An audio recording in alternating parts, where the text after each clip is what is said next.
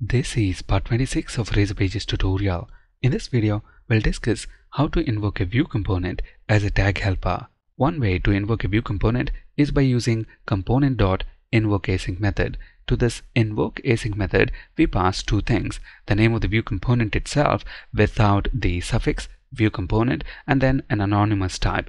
This anonymous type contains the parameters that we want to pass to the view component. The important thing to keep in mind is the properties within this anonymous type must match with the parameter names on the invoke method of our view component. Notice even here the parameter name is department, so this name must match with the property name in the anonymous type. We discussed this technique of invoking view component in our previous video.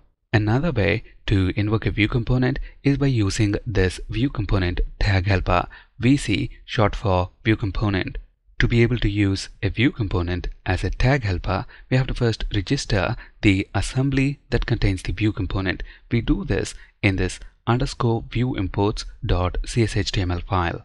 As you can see, we use this file to include common namespaces, so we do not have to include them on every Razor page or MVC view that needs these namespaces. We also use this file to register built-in tag helpers. For registering tag helpers, we use this directive, add tag helper. We use the same directive to register view components as well, so they can be used as tag helpers.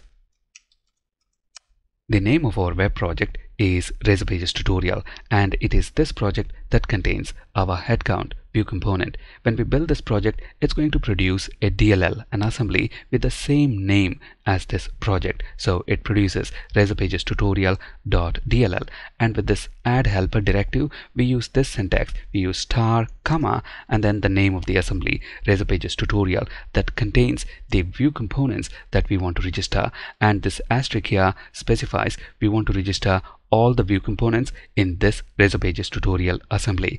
With this in place, we can now invoke our view component as a tag helper.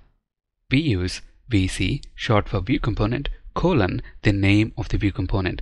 Our view component name is headcount view component. Notice the word count starts with a capital letter. So in the tag helper, we separate the word that starts with the capital letter with a dash and then replace the capital letter with a lowercase letter. And the same is true even for the parameter names. The parameter name here is department name, and the word name again starts with a capital letter. So in the tag helper, it is separated with a dash, and the uppercase letter N is replaced with a lowercase n. This is called kebab case. In our project, we are invoking the view component from this details Razor page. Notice at the moment we are using component.invokeAsync. Let's comment this and use the tag helper syntax instead. When I open the angle bracket and type VC, we see our headcount view component. We also see the kebab case naming convention is used. When I now press the spacebar, we also see the parameter department. Now let's change the name of the parameter on the invoke method from department to department name. We also have to change it right here. And then on the details Razor page, let's delete this parameter. And then when I press spacebar, we still see the old parameter name department. For the changes to show up in the IntelliSense, let's comment this and build our solution once. Build succeeded. Now let's uncomment this.